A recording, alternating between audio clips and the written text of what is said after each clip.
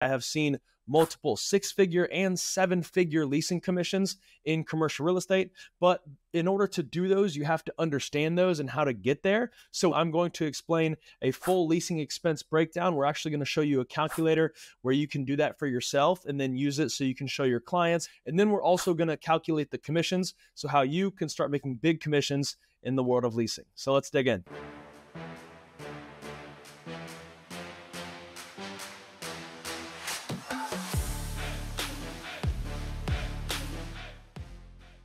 All right, so to start us off, there's a few things that we need to get out of the way first. So we need to know what our base rent is.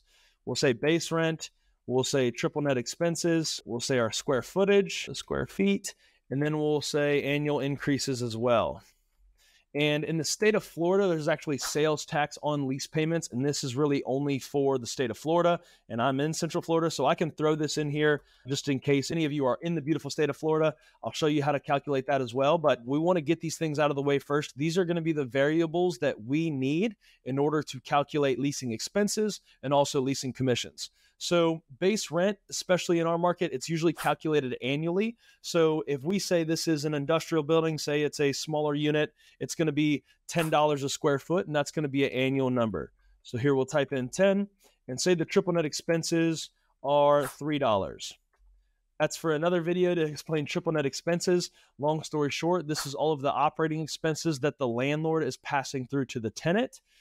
And the square footage is, we'll say it's 10,000 square feet, and there's a 4% annual increase, and sales tax in our market is 6.5%. So once we have these variables, we can now dig in and start to build out some leasing expenses. So we're going to say year one, and how we want to break this out is really in an annual and monthly basis, because while these numbers are annual numbers, and that is how we lease space, it's usually based on an annual number, but the business owner, the tenant, is likely looking at the monthly expense. That is like the number one question you will get from a tenant, like, hey, what's my all-in cost? What's it going to cost me per month? So we'll start this off by doing both and then making a little table here. So in year one, how we want to calculate this is the base rent. So the base rent is going to be the base rent here multiplied times the square footage. And if it's 10 times 10, then that makes it pretty easy for us. That's $100,000 in an annual payment.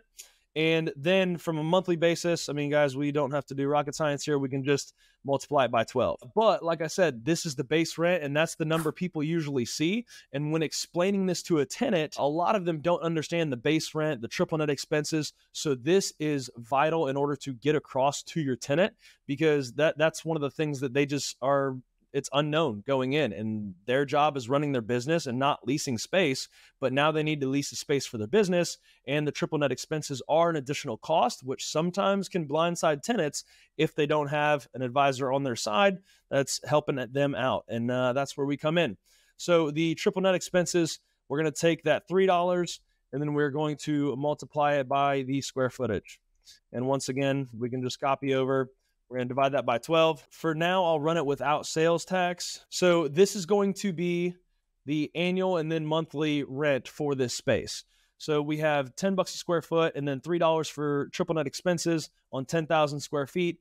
That's $100,000 in annual rent, $30,000 in annual triple net expenses. And then when you break those down, this is what it looks like. So their all-in monthly payment is going to be this, and this is the tenant. And this is one thing that I usually highlight, because as I mentioned before, like that is what tenants need to know, is like, hey, what is this going to cost me per month? I'll go ahead and do this because we want to see the way that this multiplies, because this is really cool. And this is how you can get to bigger leasing commissions. So if you want to understand what the commission on this looks like, say that there is a 6% commission on this space. It's going to be based on the base rent. And if it's a 1-year lease, it's $100,000 in base rent and you get a 6% commission, then your leasing commission is $6,000. So once you see that, now we want to go calculate, okay, is this a 1-year lease? Is this a 3, 5, 10-year lease? And this is really where things can get interesting. So check this out. We'll go ahead and do year 2 and year 3. And this is important to show your tenants as well, because most of the time there's an annual increase. So that is what the new annual rent is going to be. And then if you break that down into a monthly, it's going to be a slight increase, as you can see. And the triple net expenses, we're just going to say that they follow that same annual increase of 4%, but usually it's estimated annually by the landlord, and this can go up 4%, this can go up 2%, or 10 or 15%. There's really not a set, this is what, the expenses are going to go up by, because it's property taxes, insurance, usually repairs and maintenance if it's a triple net lease, common area maintenance, things like this. So you can't really say that, like, hey, the landscaper is going to give me a 4% increase, or taxes are going to go up 3%, or my insurance is going to go up 4 or 5%. It's really not a standard metric. So triple net expenses, usually in the leases, you can see that it's estimated and revisited annually, because sometimes expenses go up much more than 4%, unfortunately. So once we see this, we'll apply the same factor, and we'll say, hey, times 1.04, and we'll apply the same thing. And then once again, we will see that the total here is 135K. And then we can drag the formulas down. So that's the beautiful thing about Excel, Google Sheets. A lot of these formulas are incredibly handy. And a lot of times you can just copy things down. We'll try something here in a second, see if it works to go to 5 years and beyond. But this is where I want to keep track and say, like, okay, now that it's a 3-year lease, what happens to the leasing commission? So now what you're going to do is, so before it was just that $100,000 because it was a 1-year lease, and remember, it's only calculated on the base rent, because triple net expenses are simply a reimbursement from the tenant to the landlord for those operating expenses. So since they're expenses and not rental income, then the landlord is usually not going to pay you on those pass-throughs. So that's something to be mindful of. And now what we're going to do is you're going to take, this is a 3-year lease, and then we're going to multiply these and say, hey, now we got a 6% commission on all 3 years because it's a 3-year lease. And that is really what I want to nail in for the leasing commission side of things. Normally, it is the total lease value. So, and it's based on base rent. So the total value of the lease, that is what you're calculating. If, it's say $1 million sale, you usually calculate 6% times $1 million, and that's how you get your $60,000 commission. Well, if it's $100,000 and base rent and it's for 10 years and there's no increases, it's the same thing on a leasing commission basis, because it's a 10-year lease. So that now leasing commission is now $60,000. So that's one of the ways I like to think about it. But I want to keep going here and see how this table can even grow even bigger, and how this commission just can continue to climb. So this is something I like to break out for all tenants, because they want to see, if they sign a 10-year lease, then they might say, like, hey, what does it look like in year 7? But year over year, this rent is obviously going up. So they want to make sure if they sign a lease in year 1, that they can still afford that rent in year 7 or 8. And hopefully by that time, their business is growing and they can continue to afford that rent. But it's always good for them to see, as they are going and growing, of like, hey, what does this look like in a few years from now? And making sure it's not, astronomical. So this is important to see, like I said, guys, because from year 1 to year 10, it's a 42.3% increase. So 100K to 142K by the end of 10 years. This is something that the tenant should know. And then also, some people include this in their leases as far as like a table broken out. As an agent in brokerage, usually it's not our job to modify these leases. That's usually up to real estate attorneys. But it is important for your tenant to see a table like this so they know what they're getting themselves into. So this is what it'll look like as far as 10 years of rental payments. And then sales tax, I don't want to be too confusing about that. Like I said, it's only applicable to people in the state of Florida as of right now. But what you would do is just add on 6.5% to these numbers, to this annual number, which then would break down monthly. So you could say with sales tax and just add, 1.065, and then that would show you the total monthly payment for the tenant.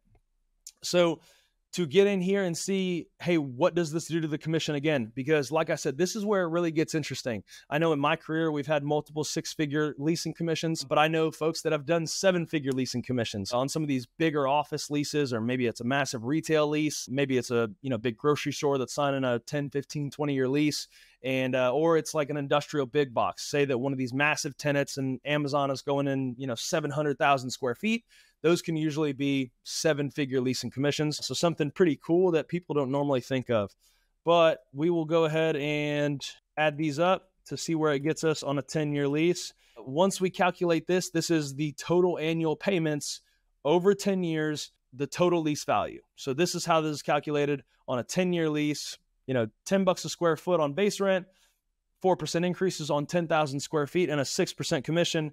Now, what we started at was a $6,000 commission on a 1-year lease, but now this has turned into a 10-year lease, and that commission is now $72,000. So that is one thing that I think is incredibly interesting and just kind of exciting and fascinating with these longer leases, because it's the exact same lease. It's the exact same process. All the work that needs to go into it is almost the exact same. But that one number on the lease can take you from a $6,000 commission to a $72,000 commission as far as the term. Is it a 1-year term or is it a 10-year term? 5-year term, it all varies. Most of our leases are between 3 and 5 years, but pop-in 10-year deals are always great. So that is how you break down leasing commissions on these 10-year deals. And guys, these numbers can go buku because, like I said before, if this is say it's a 100,000 square foot unit, maybe this is a big box industrial facility and it's 100,000 square foot.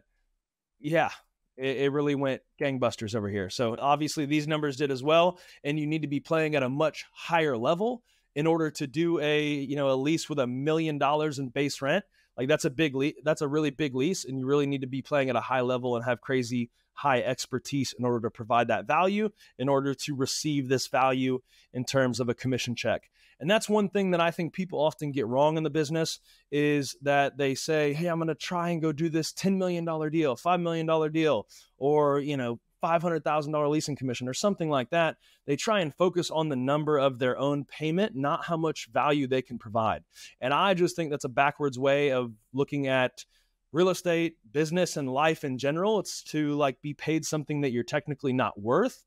And usually it doesn't work out for you. Usually it doesn't get you there.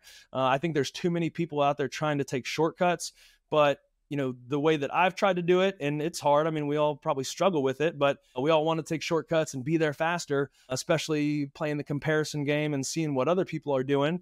But the most for sure way to get to something like this is to not take shortcuts and to put in the reps and be able to provide that value. So if you stay consistent and you say, hey, I'm doing the leasing game for industrial big boxes or retail centers or whatever it is for 5, 7, 10 years, and now all of a sudden you're in the multiple 6 figures of leasing commissions and probably doing those consistently, it means that you're worth it and you've put in the reps and you've put in the time. So I would just tell you not to take shortcuts. And this is exciting. And these leasing commissions, it's great. But like I said, I would focus on doing more leases. I've done a lot of leases, guys, that leasing commissions look like that and even smaller. So like I said, I've been fortunate enough to achieve some multiple 6-figure leasing commissions, but there was a good amount of 3,000, 5,000, 10,000s in order to get there. And also that's not bad money either. If you can get that, especially if it's more consistently, or you have a leasing assignment for a park or something like that, where you consistently lease units. All in all, just don't try and take shortcuts, because usually it never works out for people. And the people that really do get there and get to the massive leasing commissions, they usually have put in the time and put in the reps, and they can actually provide that value to the market. So that is what we have for this video today. Please like and subscribe to the video. If you want to comment on it and let us know what you want to hear next time, that will be incredibly helpful. Feel free to break this out for yourself, save it for yourself, and be sure to share it with your clients. If you are sharing it with your clients, I would just copy and paste a table like this. I would not necessarily put your leasing commission in there. You don't want to be sleazy about things, but you do want to provide good value to your clients and show them clarity of hey, this is what they're getting themselves into when leasing a space. So like I said, like and subscribe to the video if you liked it, and if you didn't, then don't. That's okay. Either way, drop a comment and let us know what you want to hear next time. Peace.